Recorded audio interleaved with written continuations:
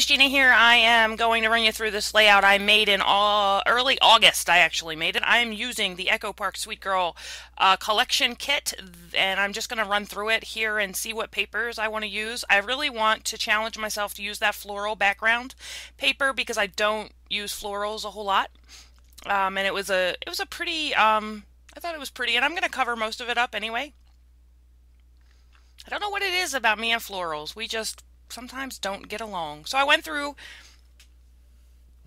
pardon me, I went through the collection pack, and if you can look there in the upper right-hand corner of your screen, I have this sassafras felties called Jar of Critters, and I never knew. I got it like at one of the sassafras warehouse sales, and I never knew what I was going to do with it. And I mean, it has been in the giveaway pile. It's been back hanging on my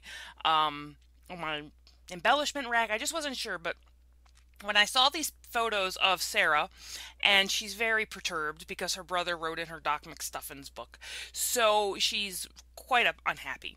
And I thought, when I was thinking about the title for this layout, and I was going to title it "What's Bugging You," I thought, oh wow, I have those bugs. Let me, try to use those. So I'm trying to figure out here what I'm gonna do to how I'm gonna set this layout up. I know I want to use that floral paper as my background.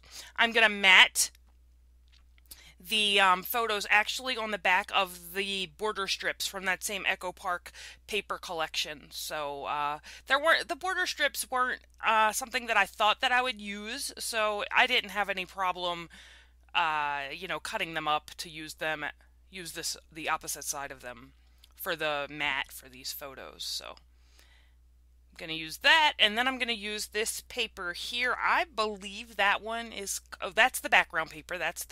It's called Flower Garden. And then that one there, that one there is called Quilt Blocks.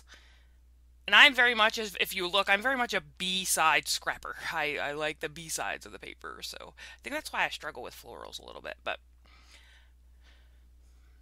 I'm going to cut this paper, this yellow paper here, down the size, and then I'm going to lay out my layout the way I want it. And as you can see, I'm going to ink the edges of all of these papers with Distress Ink and Vintage Photo. There's a warmness to the photos. These photos were taken at my sister-in-law and brother's house. And you can see their wood floors and their wood cabinets, and there's a very warm, it's very warm photos. So I thought the distress photo worked well with the different colors in this layout. And now I'm just trying to figure out where I'm going to put these bugs. So I'm going to cut them. They're on that, acetate sheet, kind of, that sort of see-through backing paper. And I'm going to cut them all out and leave them on the backing paper so that I can sort of figure out how many I want to use and where I want to put them. And I thought at first that I would just run them down this, run them along on this bottom and just make them sort of willy-nilly wherever. And they're eventually going to end up like coming out. The little worm there stays where he is because worms don't fly. At least God, I hope not. So the worm will actually go back to the bottom there, but I'm going to stagger the bugs as if they're coming out of that jar so that they're kind of like flying out of that jar. And I thought since here's a big, oh heavens me and this darn sewing machine, I should have cut all of this out because it's just awful. And I think I do eventually just shut the camera off because it's such a pain. I haven't quite figured out this whole sewing on layouts thing yet, but I tried because there's some sewing on the bugs from that sassafras kit and on that jar, so I thought it will only be the plate, on that jar. Actually, the bugs don't have any sewing stitching on them, just the jar. And I thought with the jar having stitching on it, I needed stitching somewhere else. What a disaster. So I'm going to cut this off soon, I hope, and save you from me throwing things across the table. Ah, there we go. So we're back, and all the sewing is on there, and you can't see it, and you don't want to see it anyway because it's quite a mess. So yeah. So we're just gonna go with that. It's fine. So I use some glue dots to, the Sassafras only put like a little small adhesive on the back of that jar, and I just wanted it to be down a little bit more firmly than that. So I just added a few glue dots behind it, and then I'm just arranging these bugs coming out of the jar the way I want. And some of them aren't sticking quite the way I want them to. But the little worm does stay at the bottom because that's where he belongs to me. So I'm cutting out, this is the 3x4 journaling cards from that same paper collection from Echo Park Sweet Girl. And I'm going to cut a few of these out. And I really like that one that says the story of a girl. And I'm actually going to remember to ink the edges, which, you know, if you watch my videos, you know that doesn't always happen. And then I'm stuck trying to figure out how I'm going to ink them after I put them down on the paper. But that doesn't happen this time, so I'm happy. I'm going to use two of those 3x4 cards to create a little place for other embellishments to lay up there. And I really liked that title, that the story of a girl. It's kind of a subtitle because I'm off running looking for thickers now, I think. Oh no. No, I'm not. I went to get some more of the Sassafras. These are Sassafras, what are these called? The Paper Whimsies. One set is from Flower Child and the other one is from Razzle Dazzle. And I keep all my die cut collections in those little iris cases there. So they're labeled on the outside to what they are, and then inside I also keep the actual packaging. So I'm actually going to remember, again, to ink the edges of these things. I'm just going to use two of these little cards from these Paper Whimsy collections. And I'm going to open up the other one that has some flowers in it. And I'm going to use, I actually used 3 cards from that.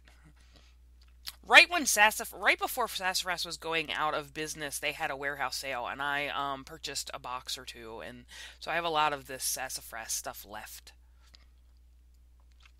I'm pulling these particular flowers out because they have blue in them, and I really wanted, there's a lot of blue in her photos, and there's a lot of blue in that background paper. It's a teal blue, so it's a little bit different blue than I'm using in the forefront of the layout, but I just needed to bring that blue out a little bit more, I thought. And now I'm looking through some other die cut collections that I own, and seeing if I want to use any of these. And I do use a few of them from the Basic Gray Hey Girl die cut shapes. I think only one. I think just for the date. But I'm going to run through and just look at the die cuts. Sometimes I'm very much into my die cuts, and then other times I'm going to paste that little worm down there. And there I went and I got some thickers, and these are, let's see, which thickers am I going to use? These are Lullaby glitter letter stickers, and I'm going to use them to spell out the word bugging. And I'm actually going to start to use this wax paper here, but I don't think I end up using, maybe for the whole word bugging. Like I said, I made this layout in August, and it's October 31st now. Happy Halloween! We don't do much for Halloween around here. No kids. And not, you know what's weird? Oh, so I'm just doing the title here. And the title is going to be, Hey Girl, What's Bugging You? And I'm just going to use a variety of different letter stickers here. I use the thickers for the word bugging. I'm going to use some October Afternoon Mini Market stickers. What else do I use? I use my Mind's Eye, Find Your Wings and Fly Alpha and Word stickers. They may just be... Yeah, what else? Doodlebug Teensy Type Bumblebee. I'm going to use some of those letters. The My Mind's Eye thing, I think I just use a phrase or something. I don't know. Anyway, do you know none of my family, you know I have these 11 kids, right? My nieces and nephews. And you know no one in my family would lend me their kids tonight. There's this big Halloween production going on at the local baseball stadium that I live nearby. Like, it's 5 minutes away, Ripken Stadium. I live like 5 minutes from there. And they're having this huge Halloween thing. And I really wanted to go. But it's very geared towards kids. And so I didn't think it would, I thought it would be a little weird to go by myself without any kids. I mean, Stu's a kid, but he's a big kid, you know? So I was quite shocked that none of my sisters or brothers would lend me any of their children tonight. Next time they want to go out, just wait. Gina, can you watch it? No, I cannot. You didn't want to give them to me on Halloween. I don't want them on some random Saturday. I'm just teasing. But I said to Stu that we have to have kids just for this reason. You know? Anyway. So we're not doing much, and we live at the top of a cul-de-sac. It's at the top of a hill, and there's only like 3 houses up here, and none of the kids in the neighborhood come up. They don't ever, none of them walk up the hill to come to our house. So we don't get a whole lot of trick-or-treaters. We're actually never, to be honest, we're never really home. This is the first year we're gonna be home for Halloween, so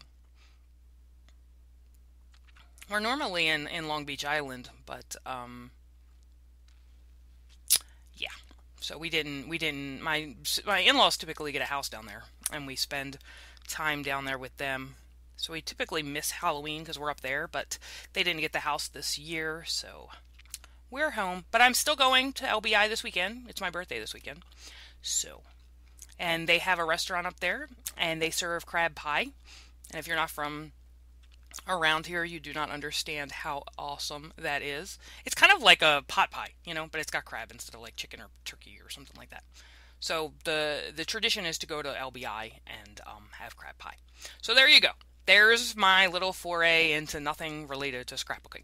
Although you'll probably see the pictures at some point. So I'm pulling out my Office Depot roller date stamp. I finished my journaling there just using a Sharpie like I normally do, and I finished up my title. So nothing too exciting going on in this video. I'm using some roller date stamps from Dear Lizzie. Is that a Dear Lizzie? No, that's an Amy Tangerine. I get them confused. That's from the Yes Please. That's a roller phrase stamp. And I am in love with these little matte puffy stickers, and have been for a while. So I'm going to use them, a few of these. They're also from American Crafts. I'm going to use some of the flowers and some of the triangular sort of arrow looking things.